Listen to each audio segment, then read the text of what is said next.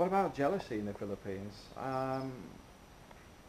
Somebody brought it up today, and I will add the fact that you brought it up in the comments below. It's just I forgot who's mentioned it.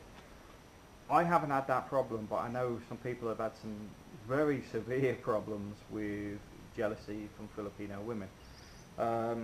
You've got to understand that the playboy mentality with the local guys is extremely common.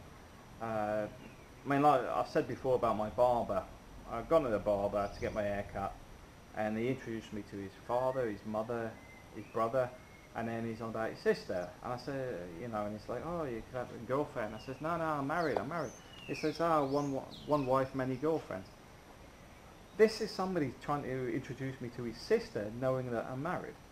Now, this is why women are jealous.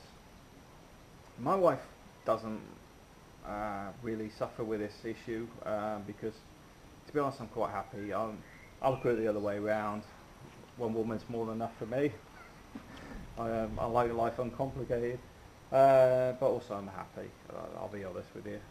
But the fact that a lot of these other guys, well, even most of these other guys are the same. It's just that their wives are well aware of, well, like once bitten, twice shy, where they've had it with previous boyfriends, previous relationships, etc. But also they're aware of other people having affairs. I mean, I get to hear the gossip that goes on in Minganilla, even as far as Spain, where there's people having affairs in offices that I'm associated with. There's people having affairs in even supermarkets that work together. These things are too common in the Philippines.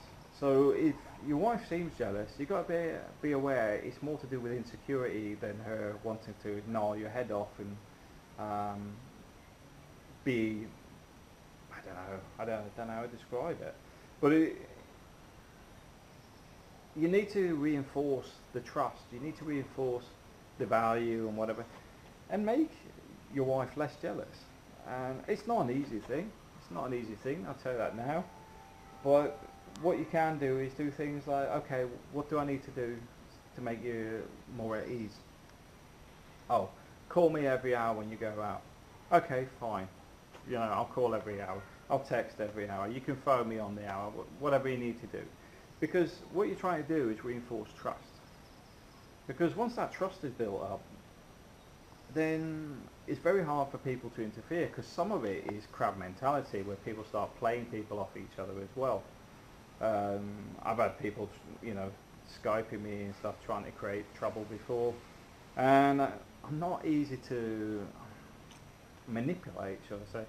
But the fact is, some people are. Some people get into these chats where, like, some woman's sort of like battering their eyelids and they start having a conversation with them. I say to my wife, oh, why is such and such on here today? She sent me these messages. It's all out in the open. Because if it's all closed shop, that's where you get problems. And this is, I know somebody mentioned about chatting to other women online, etc. Just don't do it. If your wife's like, just don't do it. My wife's got access to all my emails. My wife's got access to pretty much everything. I don't even carry the bank cards. The wife does. We have a lot of trust in our relationship. So I would just say you've got to build that trust up. You've got to build trust for each other.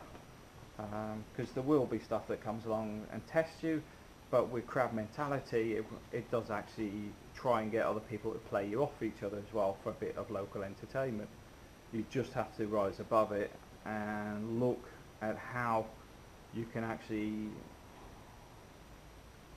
beat the competition. Not beat the competition as in the other women, but those that are trying to compete and wreck your marriage, etc.